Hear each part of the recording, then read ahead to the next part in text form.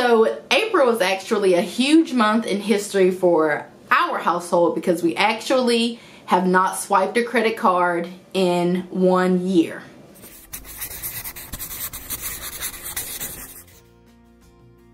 Okay, so you guys know we started our budgeting journey in June of 2017. We were married in November of 2016, so at that point we started budgeting about 7 months into our marriage. And in April-ish, end of March, April-ish is when I decided that I was going to hop on the budget bandwagon and on the budget train with my husband, and that I was going to start managing finances a little bit better. And so I wouldn't say we managed finances terribly, but I certainly wouldn't say we were managing them like we are now. And so anyway, end of March, April is when we decided that we would do that. My husband's always been about budgeting. I have too, but not to his degree. He wants to budget. He always wanted to budget to save and to invest and all of that. I just wanted to budget so that I could pay my bills and then blow the rest of the money. That's pretty much what my budgeting was about. And it was pretty effective. It's just I wasn't really spending my money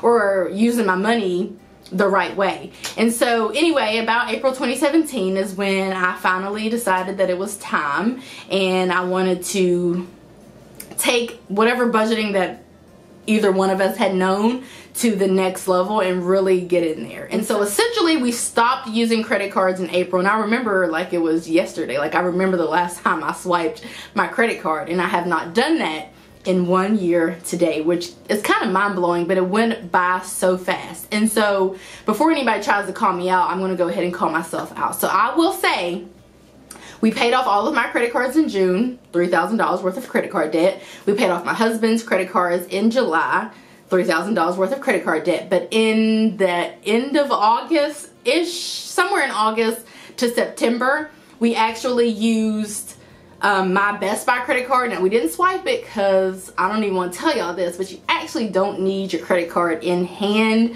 when you go to Best Buy. I don't know if any store, but you don't need it for Best Buy. But don't go in there. Just don't even go in there, period, trying to swipe your card. Just don't hold me accountable if you go in there and you see something that you want and you don't have your credit card and you decide to just give them your social, because that's what all you got to do anyway. Just don't hold me accountable for sharing that bit with you guys. So anyway, we had already cut up the credit cards. It was 6 total. We don't have those credit cards with us. They were already cut up after they had been paid off. But I didn't close the Best Buy one. So I didn't do it because I knew that those birthdays were coming up, my husband's and his mom's.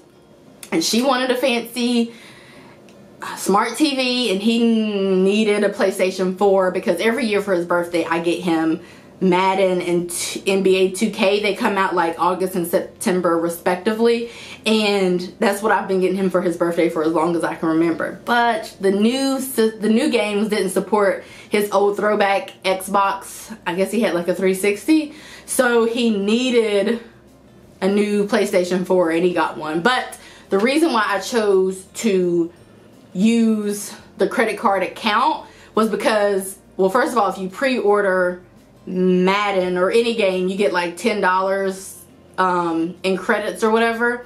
And then, so that was 2 credits. And then with my cashback, that's the only credit card I've ever had where there was actually cashback. But I wasn't in Best Buy buying stuff, so I never really got any cash back, if you know what I'm saying. So it really wasn't beneficial to me. But I knew that with such large purchases, I would get a lot of cash back, and so I did. And so basically I paid for his second game, which was whichever one came out in September, I guess NBA 2K18. That was essentially free because of the monies that I got for pre-ordering, and then those large purchases that I had made between like August and September. I guess August, because his birthday is the first week of September. So anyway, I did use the card then, but literally they were cut up. They're all like legit cut up right now. So I did use that, so I'm not gonna lie to y'all, but I have not swiped a card in 1 year, and we have not used the card since then. So it's been, you know, I guess about, at this point, I guess it was maybe the end of August, I guess. So we'll say September, October, November, December, January, February, March, April. it's almost May, so like 8 months and some change or whatever, depends on how you want to count the months, but like 8 months we have not used any credit card for anything, for any purchases. We have paid cash for everything, and in that time frame, from last April until now, we have paid off, I think we're tiptoeing on like 30,000 of debt, to include, you guys know this, I don't really have to tell you this, but credit cards, some other little debts, my car, and now student loans is all that's remaining. But you know, essentially whatever payment we make is a debt payment. Even our minimum payments are debt payments. So essentially those are payments that are going towards our loans, so those are debt payments. So I haven't really counted those in recent months. Oh, we also had to pay the IRS in the state that we live in, like $4,500 or something like that. So anyway, I did include that in there. So anyway, it's been like 30,000 of debt, $30,000 of our income that we have put towards debt, and since we really, I would say since I guess like June, if that's the date we want to go with. It gets a little tricky because we haven't swiped a credit card since April. That's when we decided that we were going to stop and pay them off. In May, we had a trial month of budgeting, which we didn't really like make any real gains. We didn't accrue any more debt, which is great, but we didn't really make any gains. And in June is kind of when we hit the ground running and we started paying off credit cards, and we got that momentum, and that's when everything started to unfold. And so anyway, long story short, we haven't used credit cards in such a long time. And I guess to answer the question about what has it been like, what our experience has been like, it's been pretty great.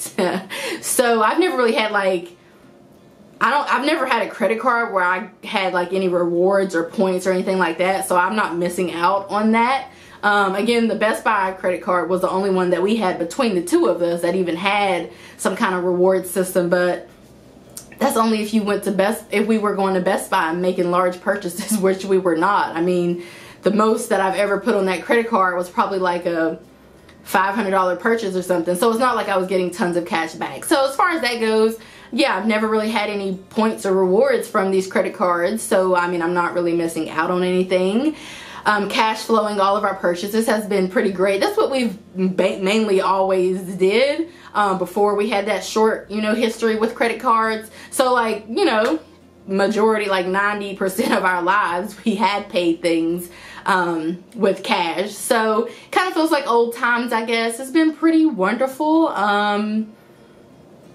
It's been great because the thing about it, I guess the reason why I'm reflecting is because it was those credit cards that it was because of those credit cards that we were able to, that like pushed us to start paying off our debts. Because when we started, we just wanted to pay off those credit cards. Like, I will say that, I said that then, and I'll say that now. Those credit cards and the interest, I just couldn't justify continuing to pay interest on credit cards. Now granted, you're supposed to pay your credit cards in full, so you're not even supposed to carry a balance. So I'm not saying anything against credit cards, because some people use them as tools. They were not, I mean, they weren't really helping me in any way, shape, form, or fashion, because I was carrying a balance on mine. But yeah, it was those interest charges that we were paying that kind of propelled us to start this budgeting journey. Again, we just set out to pay off our credit cards, but once we paid those off, it seemed easy to us. I know it's not easy for everyone, but it seemed fairly easy to us. So we just continued to go and go and go, and we're not stopping now. You guys, some of you know that we are just paid off the IRS. We had enough to pay them off as of February, but they just took the money out of our account this month in April. But in March, we were going to get back to paying off my husband's student loans, but that is also when he basically decided to not change his career, but his line of work. So he's currently doing a training and a class and all of that, and once he finishes that, he'll be able to move on to the next phase of things. And sure, it's kind of smack dab in the middle of us paying off our debts, but in the grand scheme of things, the reward is going to be like 100 times greater than the risk. There's actually really no risk involved, actually. I only see, there's only positive, without saying too much, because I don't want to have to go back and, you know, fix what I said or whatever the case is. It's nothing but positivity can come from it. And the last time he decided to change things up just a wee bit, but kind of stick to the same career, he like more than doubled his income. So that's kind of what we're looking forward to. Not so much him doubling his income or more than doubling or tripling or whatever, but just being able to proceed with our plans of getting out of debt and trying to get our finances in order. And honestly, if everything goes accordingly, which y'all know we are positive people over here, negativity does not live here, and all of that, we only see things from through a positive lens.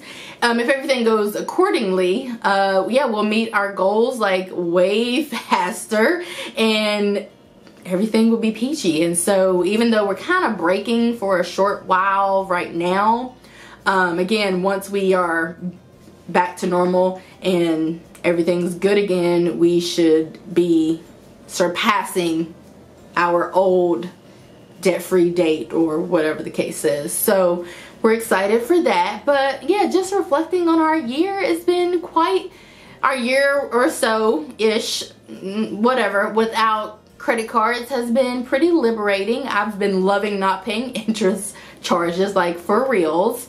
And I don't know, it's not really been much of a change. And there's no plastic around here. I can't even be tempted to swipe a card because I don't have one to swipe. Yeah, I mean, it's just been great. It's been really much more, it's been way different, obviously, because instead of like swiping a card, we have to like, well, we do still swipe a card, our debit card, but we have to like actually have the money. So like our brain, like we don't even think about like, you know, swiping a card and then paying it back later, or maybe paying it back later. We just use our debit cards for everything and pay for it up front. It's actually made budgeting much easier. I don't know if people like, you know, I know some people actually, I don't know if they actually budget, but I know some people use credit cards for a lot of things and then they just pay them off. I don't know if they actually budget when they do that. I don't know if that even makes it more difficult. I don't even know, but I think it's been much easier just budgeting in the absence of credit card payments and all of that, because you kind of swipe your card and the money's off your account. You don't owe anybody. Like, you already paid, you know, for what you know, you already paid for your purchase, so you don't have to wait to pay them back at a later date or whatever the case is. So anyway, long story short, I just wanted to share with you guys that is a little milestone in our household, and that we're really excited to continue our journey. It's a little bit slow right now, but I'm not mad about it at all. Again, I'm pretty positive, so like it would take a lot to make me frustrated or angry about this momentum. But again, once everything works itself out, I don't know when that's going to be. Hopefully within the next month or two, everything will work itself out and we will be, you know, hopefully not back to normal. I mean, back to normal as in rocking with paying off our debt, but even like exceeding our old normal. So I don't know, but we will have to see. So anyway, I just wanted to come and share that little milestone with you guys and just kind of share our little history and all of that good stuff. So anyway, I hope that you guys enjoyed this video. I know it was short and, you know, not super informative, but I just wanted to share that on my channel because I think that's like a milestone for us. So I hope that you guys enjoyed this video, and I will see you in my next one. Bye guys.